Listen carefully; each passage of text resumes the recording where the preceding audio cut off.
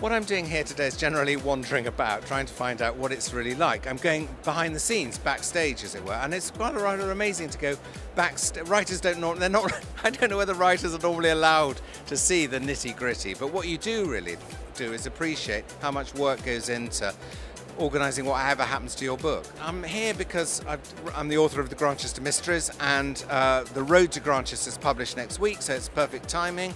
I'm here to see whether Bloomsbury behave and how well they run their stand. That's a joke. And I'm here to see other publishers and how they do it better. That's also a joke. I'm here just to have a look actually at how the industry works and to meet some international publishers, and that's what's amazing actually. There's this mixture of British and international publishers all in this one enormous space full of amazing people, some incredibly well dressed, others not so well dressed, and but it's an amazing thing.